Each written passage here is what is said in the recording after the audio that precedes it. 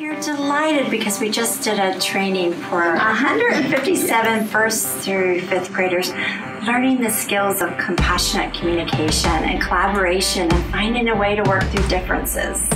At Columbus School for Girls, we have a set of values. Part of those values are learning how to be ourselves, but also how to work within a community and making sure that our body and our words match our kindness and our compassion for each other.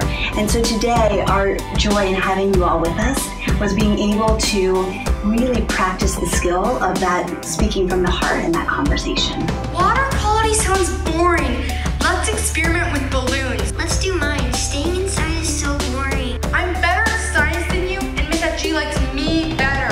So we should do my project. I don't want to do this together. What I hear you saying is that you want to have fun while learning during this project and you are interested in air density. Thank you for listening. So it's your turn.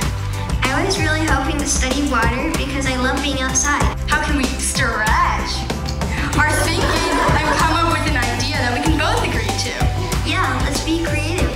That sounds great. We can do something that we both want to do now. Speaking from the heart, watching the girls develop that skill even more and their ability to hone in on their listening, and things don't have to be immediate.